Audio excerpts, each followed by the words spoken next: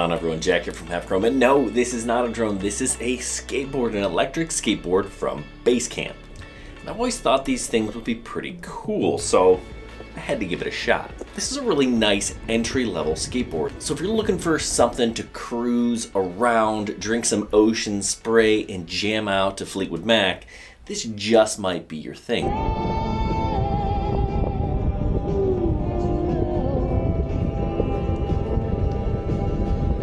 Maybe you're just looking for something to have fun and tool around the neighborhood.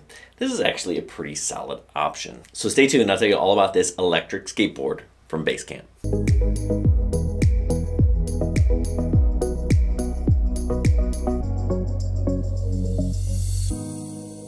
Okay, so this is the F11 Basecamp electric skateboard, and they bill it as an entry-level electric board. And I'd have to agree, that's exactly what this is. It's about 11 pounds and about 30 inches, just a little bit shy from tip to tip. It's about 9 inches wide. The motor underneath is a 300-watt motor, and it's got a 400 milliamp hour battery. That battery gives you 9 hours of drive time, and you have a top speed of about 10 miles an hour. Now, it doesn't seem super fast until you get on this thing and riding it around. 10 miles an hour is actually moving on a skateboard. Now, in terms of my level of skateboarding, it's been a while since I've been on a real board, but I do snowboard in the winter. I found that's a pretty comparable skill because, you don't have to do all the pushing as you do with skateboarding.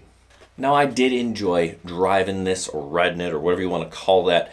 Now, a suggestion I have, I would actually tighten up the trucks here with the T-tool they give you just to kind of firm them up a little bit. Now, they say this thing is rated for up to 225 pounds. I'm about $180, and I found that, just a little bit loose for a guy like me. Now, I did have some friends of mine that were a little bit heavier drive this thing around in slow mode, and it doesn't move quite as fast if you're a little bit bigger. I also have my children and my nephew riding around on this thing, and they really love it. I think this thing is built for a teen. I think that's the ideal person for this board.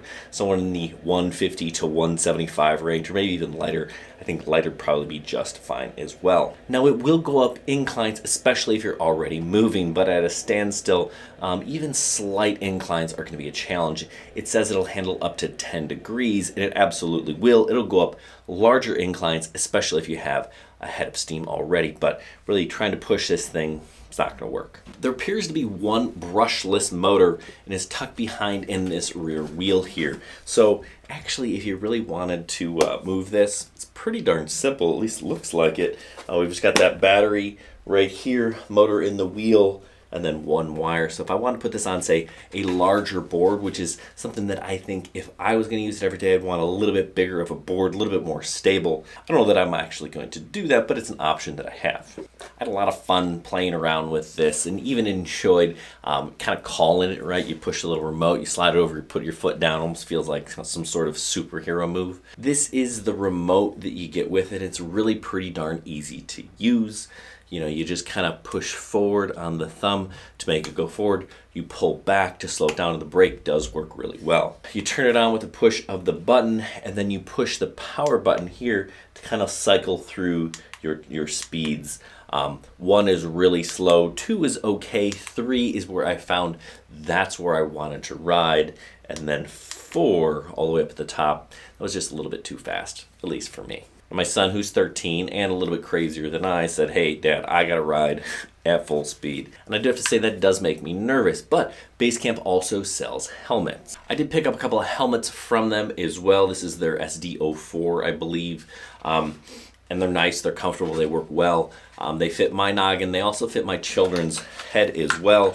We've got this adjustable dial in the back, so it does fit people with different size heads. I've got a white one and a black one. Looks like it's made by Monada, which is a reputable helmet company.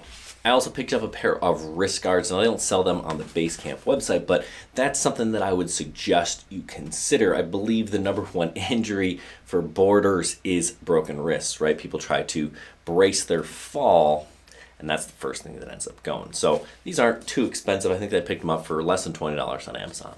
Basecamp makes it a point that this is a affordable portable solution. They even give you this backpack, which is a really nice addition to this little kit. Now I've already put a handful of miles on this, and I do plan to put a handful more. You know, in the process of recording this video, my daughter came down and said, "Hey Dad, can I get the skateboard?" They love this thing, and I think that's the demographic that this board is built for. Kids, right? Teenagers. I think a grown adult like myself probably wants a larger board, but you know what? This thing's pretty fun. So for about 300 bucks, the Basecamp F11 Electric Skateboard is a solid beginner entry-level option. If you're thinking about buying one of these things, check out the link down below. I've got a link to Amazon as well as Basecamp's website. It's a lot of fun, but make sure you got yourself some protective gear like a helmet, because this thing moves. Anyway, I hope this was helpful. If it was, give us a thumbs up. Make sure you subscribe to the channel. We've got lots of things coming your way. Good luck, everyone.